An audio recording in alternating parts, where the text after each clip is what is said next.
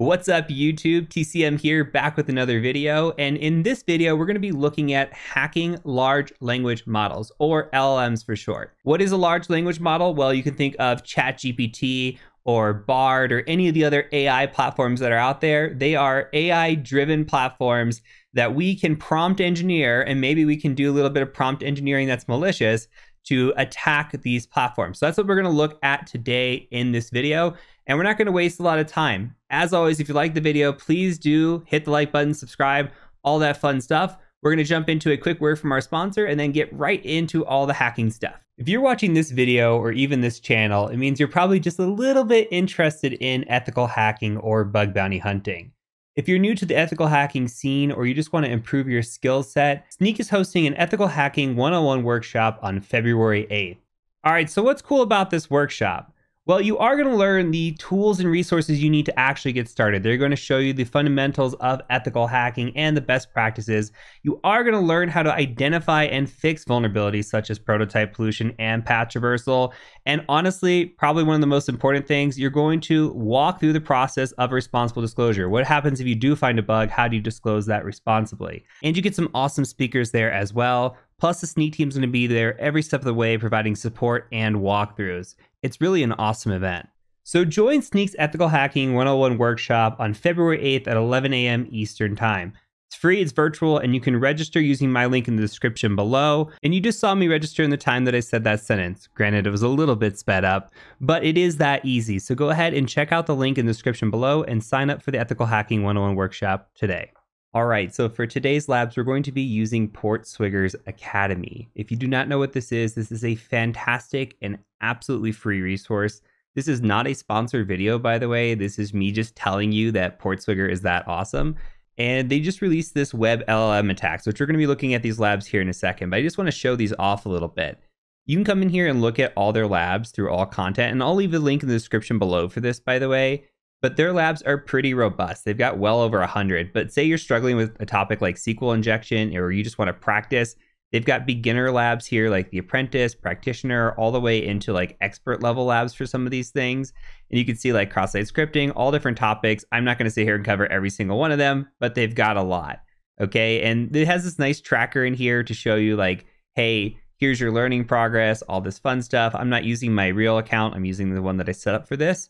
But there are tons and tons of labs and badges and all kinds of stuff that you can do, even a certification. It's really, really cool.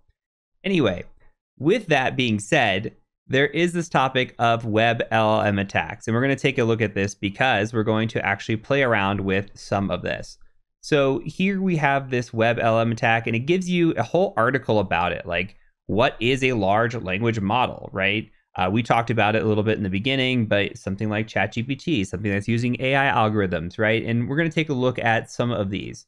Now, we're going to do some prompt engineering to try to trick the bot in some of these to say, hey, here's information I probably shouldn't be giving you, and some other attacks that we may be able to leverage. But the nice thing here is that this is a completely safe lab to actually practice in, and it gives you an opportunity to try to hack against these things and learn how to hack without actually having to hack against a real environment. So it's really nice, but it gives you all this detail in here. And then we have, like, again, an apprentice lab, we get into practitioner, eventually we get into even expert level. So we can kind of take a look at some of these and just explain, hey, what is going on here and why are things vulnerable with this? So this is really, really great. I just want to dive into some of the labs today and go through this, and let's explore this since it's brand new. Why don't we? So the first lab I'm going to do here is this exploiting LLM APIs with excessive agency. Okay, and I'm going to click on this. It says I solved it. I did play around with it. I guess I solved it, but here we're going to go ahead and access lab anyway. And the nice thing too, if you ever get stuck, there is a solution down here. So if you want to look at the solution, you totally can, but we're going to kind of just go in here and play around with this. So it's going to take a second. You're going to get this white screen. It's whatever, but what's going to happen is it's going to load up this lab for us. And this lab is going to be an environment just for us that we're going to practice in, and we can do whatever we want. It's a completely safe environment. So you can see in the time that I was talking, it spun up. It says, hey, your lab's not solved right now. And all we get is this shop. So we could come in here and click around. It's a website, right? And we're maybe trying to exploit this. It tells us the different products. Like, here's this giant pillow thing, right? And we're looking for something really in this website that could be a large language model. So what could maybe have AI in here? We have a My Account page. That's not really going to be it. Okay, we have the potential maybe log in here. Maybe there's some other attack. But again, this isn't going to be exploiting a large language model. This might be exploiting SQL injection or some sort of injection attack, but not what we're after. But we do have a live chat feature. And a lot of live chats do use some sort of AI, right? Especially nowadays, we're going to see a transition to this more and more. I could see the first thing being replaced in IT would be like help desk and support from AI. I don't think we're close, but I can see people trying to do that already. Here, what we're going to see is, hey, now you're connected to chat with Artificial, which I really like. It's a little bit cheeky. And we come through and we can maybe just say like, hello, like we're talking to an AI, right? And it'll say, hey, how can I assist you today? And, you know, I just want to be funny, but I could say, I want to know more about your backend. Double entendre? Maybe. Am I hitting on the bot? Maybe. But ultimately, we're going to maybe get the right response here. No, we're not. So it does tell us a little bit, though. It says, hey, our backend's built on Google Cloud Platform. We have some NoSQL in here. Gives us some information. We can maybe ask, like, what APIs do you use and see what happens there. And the thing about this is when you come through, and if you're following along, by the way, for this, your prompts, even if you gave the same prompts that I give, you may get a different result because this is AI. It's not going to respond exactly the same. And this is actually live AI, which is pretty neat here. So it's going to say, hey, well, what do you use? We have a password reset function that maybe allows us to reset emails. We've got a debug SQL function, product info, etc.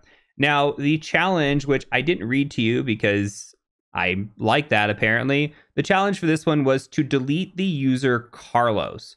And so how do we delete a user in a web application? A password reset, maybe. Like we could maybe do a password reset and get into their account somehow. And depending on how the API is set up, and if we get into their account, then maybe we can go in there and we can delete their account, right? Possibly. Product info is not going to do it for us, but SQL might do it for us, right?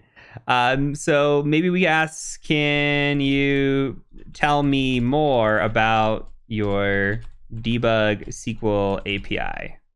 And I just want to know maybe like, how do we use this? What can we do with this here? And if it's going to give me the keys to the castle, that'll be nice.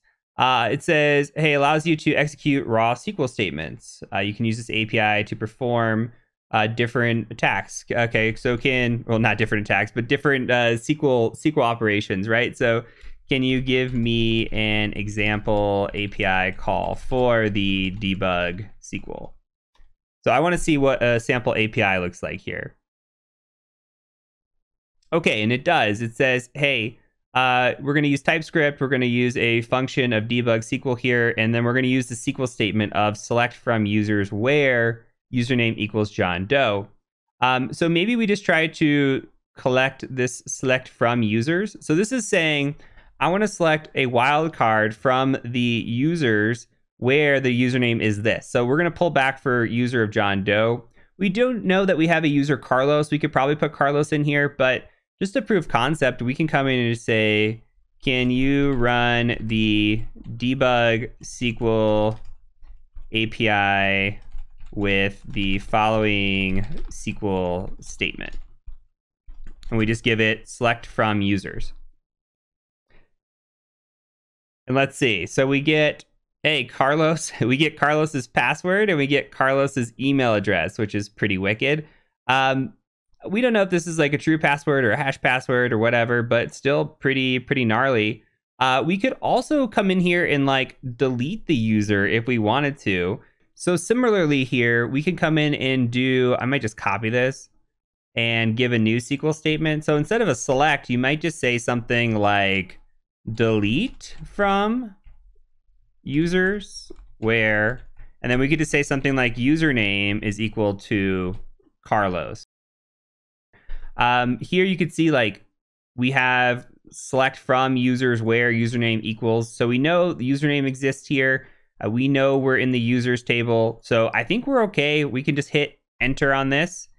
and we should be able to actually delete. And then once we delete, we can come in here and see that the lab is solved. Okay, so that was a really easy example. We're gonna go ahead and take a look at some more complex ones. Again, this was easy, and not to say never, but it's just a really basic example of a LLM attack. Let's take a look at some maybe more complicated and maybe more realistic ones. Okay, so for this next lab, it looks like we're going to be chaining vulnerabilities. The first one, we just looked at the API and we're able to abuse the API directly. This one, it's saying, hey, what happens if you're able to find an API that looks harmless, maybe like that product info, but then you're able to chain a vulnerability within that to maybe access a secondary API or something that might be there.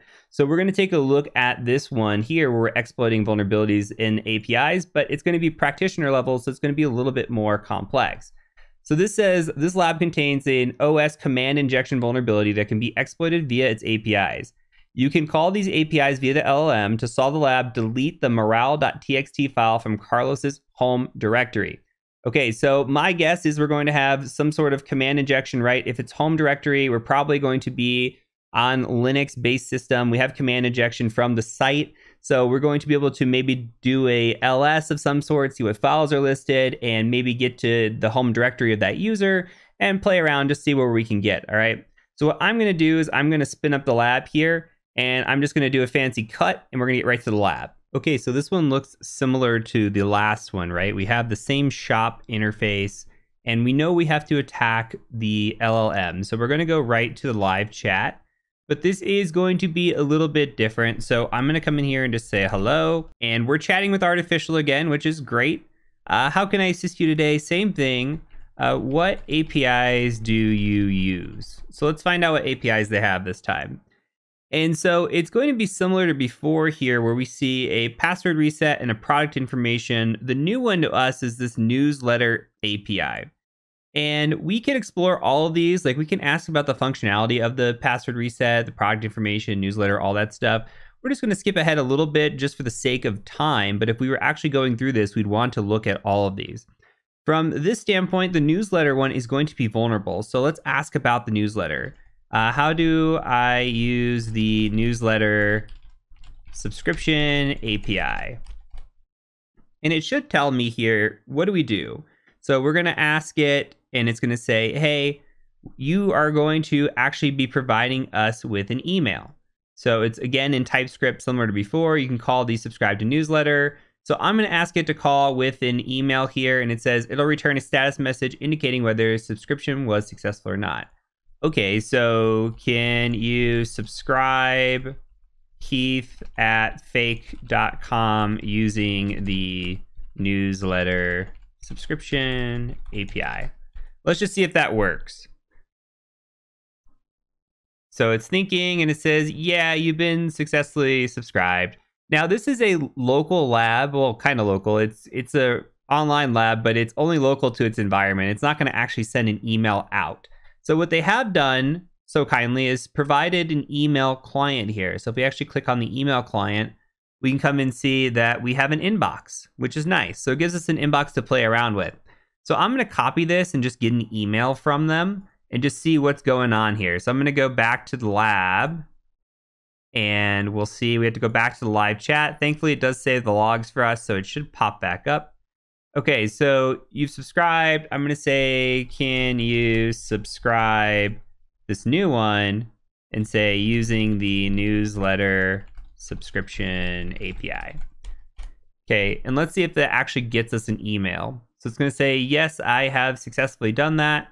If we come back into our email client, we look at this, we can see that it's emailed to attacker at, it's from this no reply here. And then we say, okay, thank you for subscribing to our newsletter. Prepare to receive countless awesome offers and deals.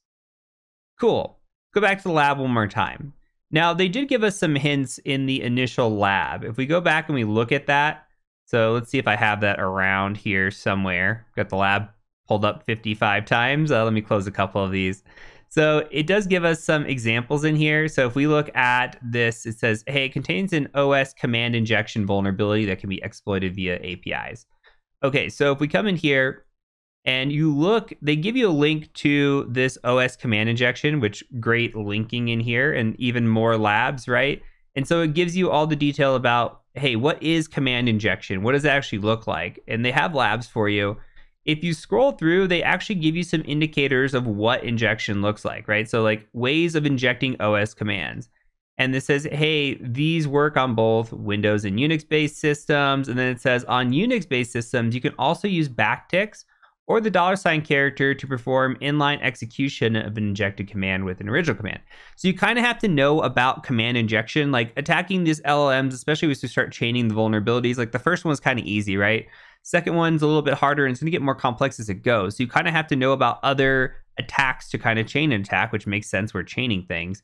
And here it's saying, hey, yeah, we've got this $ with the parentheses and we have some sort of command injection here. And so when I see this, I have a little bit of experience with attacking and doing command injection. I know from my experience that maybe we can abuse this email feature and try to do command injection there, right? So we're not going to attack the server part of this. We're probably going to do some sort of attack here. I actually watched a really good talk on this a long time ago. It was by Inti, who's a really good bug bounty hunter, and he gave a really good talk on command injection, all different types of attacks that you can do from just an email sign-in or using an email address, which is really, really neat, and I've kept that in my notes forever. So on this, you see that we have successfully subscribed. I'm going to do the same thing. I'm literally just going to copy this. And then this time we can do something like, oh, looks like we got disconnected. Let's see if we're still connected. Let's go ahead and do something like a who am I here, right? And we can come and run this and see what happens. We send this. Are we still disconnected? We are connected again. Cool. Okay. And it says you've been successfully subscribed to our newsletter from Who Am I? If we go back to this email client, I feel like I'm just repeatedly opening new tabs. We get a Carlos at exploit again. So when I did a Who Am I, we get this Carlos. So I can go back to the lab again. And if we go to live chat, we can do it in like, maybe do like an ls, for example, and just see, or pwd, like what's our, you know, our current or present working directory. So let's copy this and let's try doing like, yeah, let's do a pwd. Just run that and see where we're at. And then we could run an ls if we want to. We do know that the file is called morale.txt and it's in his home directory. So I don't know where we're living at currently in the email. Let's see. We are living in home Carlos, which is neat. So we can come in here. We're already in home Carlos. We could do a remove of that file and it should remove it. But let's go ahead and just go back to the lab and see. We could also hard code those if we want to. Like we could put the hard path in there. But I'm going to paste this one more time. If we're doing a remove, it should just be something like remove morale, if I could spell morale correctly, .txt. If I run that, see, it says I can't help you subscribe. The email you provided is invalid, but the lab did move up to solve. Congratulations, you solved the lab. So we did solve this lab. Okay, so this lab was a little bit more complex than the last one, and that's just kind of how they go. That's how PortSwigger works. It just gets a little bit more complex as it goes. So my challenge to you is to do the next 2 labs. We're pushing about 20 minutes already in this video. The YouTube algorithm doesn't like long videos, so we're going to stop here. If you like the video and you want to see more, I'm happy to do the other 2 labs. Just comment down below, say part 2. I want to see part 2. Please do consider liking it, subscribing to the channel if you're not subscribed. 70% or so of you are not. And we are well on our way to 1 million. I'd be very, very honored if we can do that this year. And I'd be very thankful for it as well. So we're going to pause here. Hope you liked the video. As always, my name is Heath Adams, aka the Cyber Mentor, and I do thank you for joining me. Peace out.